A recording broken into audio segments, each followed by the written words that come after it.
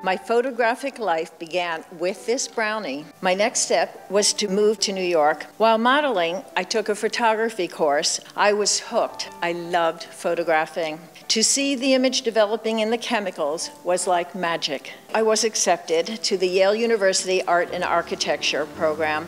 Upon graduation, we opened Lazin and Catalan Design Studio in New York City. When my business partner and I closed our studio, Pavel and I moved to Tuscany, Italy. I returned to photography with a renewed passion.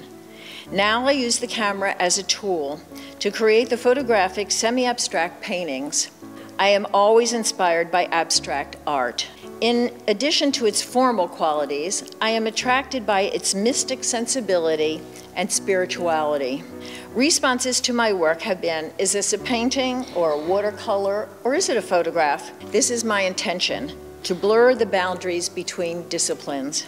I have learned to slow down and listen to my inner self. Pavel has painted over my photographs. The work embodies an interdisciplinary approach that shifts the traditional boundaries. We work together while maintaining our own autonomy. We collaborated and inspired each other. I have just been awarded a commission for 26 of my photographs for an office building in Mumbai, India, designed by the architect I.M. Pei. In all these images, my aim is to take the ordinary and transform it into an extraordinary visual experience.